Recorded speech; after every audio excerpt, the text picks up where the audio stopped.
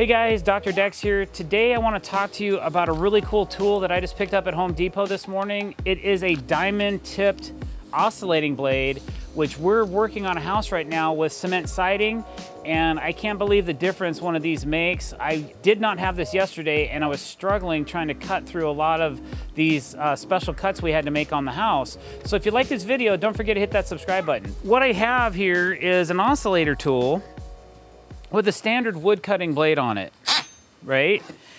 And I have a bunch of these beater blades that I bought on Amazon. I got like 30 of them for 20 bucks or something like that. And because I'm trashing these things constantly, so sometimes buying the name brand stuff, it gets very expensive, especially if you just need some wood cutting blades and you're hitting nails all the time. The house that we're currently building on, we had to clear a bunch of siding. Well, it's all cement siding. I have a cement blade on a skill saw that I was able to cut most of the flat lines, but every time I got into a corner or an edge and I had to plunge cut, there was 6 inches or so of the cement siding that didn't get cut away.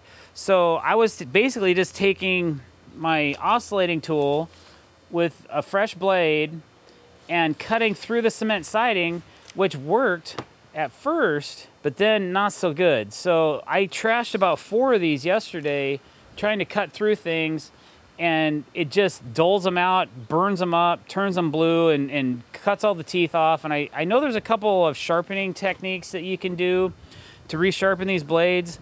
I don't know how many of you out there do that kind of thing. I personally do not. Once I trash a blade, I toss it.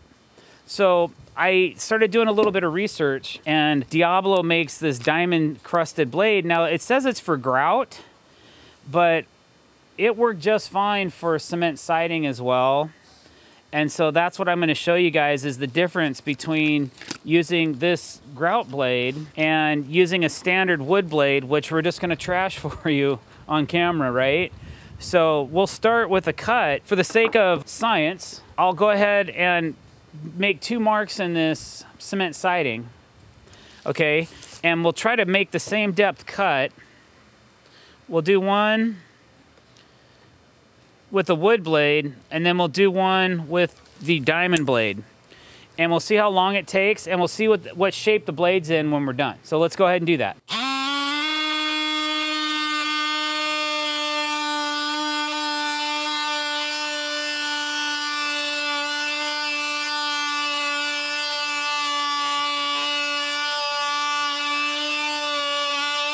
So that first cut went really well, and I can see it's starting to get dull, okay?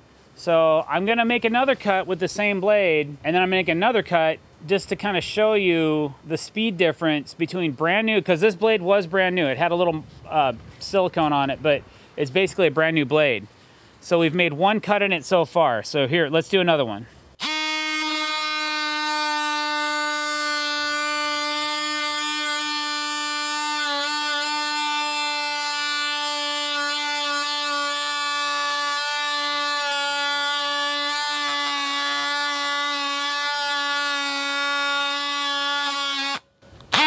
Okay, there's the second one, and I can see the blade is getting dull, and I could smell the burn on that particular cut. So now I'm gonna make my 3rd cut with the same blade in the cement siding.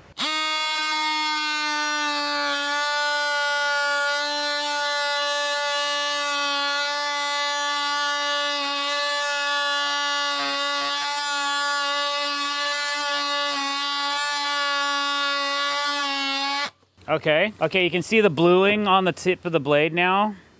So she's starting to get hot and dull. And usually when you get dull, it starts to cause friction, and then it starts to melt things together. So we've gotten through 3 cuts so far through this, and you can kind of see the first one was clean, and the second one started to burn a little bit, and the third one's burning pretty good by the time I got through the back of the siding. So let's, for giggles, let's do one more 4th cut and see if we can get through this. I'm actually surprised that it's done so well. It didn't seem to do that good when I was probably cutting a 6-inch line versus a 1.5 inches or the same width as the blade line. So maybe that has something to do with it.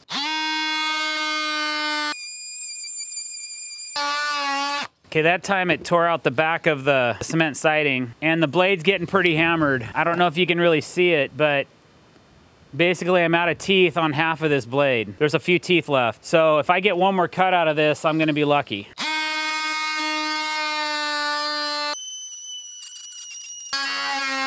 And our blade's pretty toast. Not good for a whole lot. There's the back side of it. It's basically the teeth are gone now. So I got 5.5 inch cuts. So the Diablo blade, I had to use it this morning, so I've already got 5 cuts on it. I already have more cuts on this blade than all the cuts I just made on that other one, okay? So let's see how long it takes us to cut through with the same amount of cuts that I've had here. As you guys could see, it took a little bit longer to make each cut as we got through the first one. So the second one was longer than the first one, the third one's longer than the second, so on and so forth. So let's see how this one goes.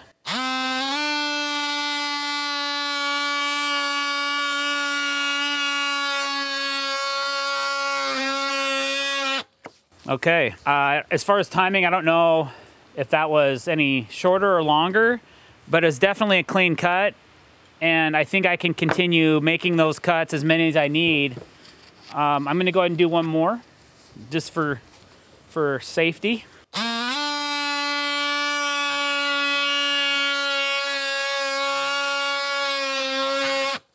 Yeah, I'd say it's a little bit quicker as well, so there you go. So I kind of wish I would have had this yesterday, because I would have been able to make all my cuts yesterday in the siding, plus all the ones I had to do today, plus any additional notching that I have to do when I go back to repair the siding that has to come off. So definitely a cool tool, definitely something worth having. Now, here's the shocker.